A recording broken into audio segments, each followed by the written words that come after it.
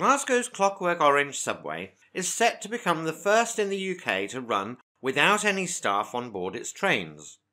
Operator SPT, Strathclyde Partnership for Transport, previously announced the new trains would be driverless, but it now says no other staff will normally be in the carriages either.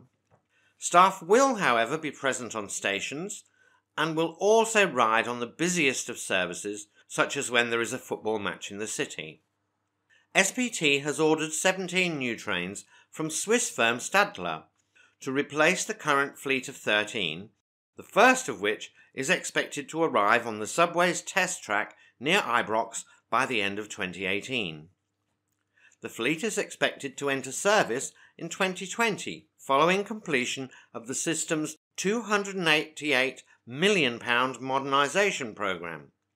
This includes new signalling to allow trains to run up to every 2 minutes instead of every 4 minutes as they do at present.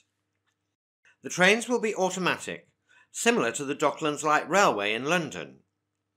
But unlike the DLR, staff will not be required to operate the doors.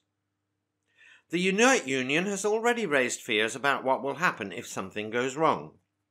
SPT counters that similar operations are already in use in cities such as Paris, Barcelona and Copenhagen. Please let us know what you think. Will it be a success or fraught with problems? Doubling the capacity and frequency of the trains? Is this a good idea? Thanks for watching. We hope you enjoyed this little video on the proposed changes to the Glasgow Underground. Please like, share and subscribe for many more videos like this.